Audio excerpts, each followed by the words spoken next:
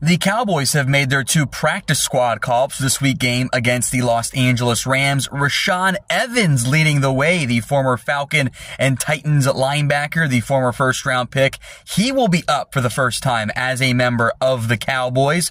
We'll see exactly how big of a role he plays, but he will be active, barring some fluke injury in pregame warm-ups.